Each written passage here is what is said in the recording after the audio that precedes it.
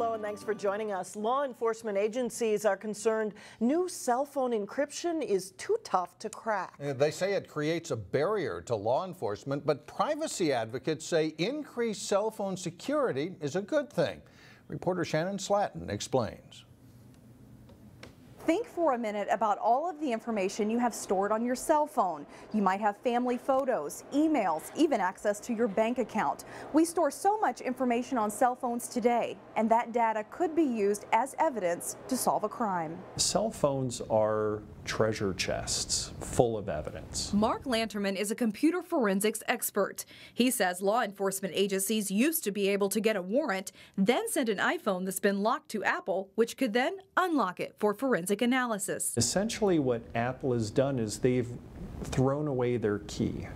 They've removed the back door that allows even Apple into your private data. Which is a move that has been praised by privacy advocates but criticized by law enforcement. It's going to have a major impact. Including Hennepin County Attorney Mike Freeman. Well, right now is we can't go to Apple or Google and try to get this information, even with a valid search warrant, because the encryption they put in makes it only available for the person with their password. Freeman has voiced his concern alongside agencies, including the FBI, saying there needs to be a back door into this information. The problem now is you get a search warrant, you still can't get in because it's encrypted. And Google and Apple said, well, we don't know how to do it, it's only the password. So that needs to be changed. But how do you change privacy settings to satisfy law enforcement but still protect the consumer? If the government is complaining about not being able to access this type of information, that may be a good thing for us as consumers and citizens, because it means that the hackers can't do it either. So what's the answer? It's a question that's often been debated in a post-9/11 world. How do you balance security with convenience and privacy?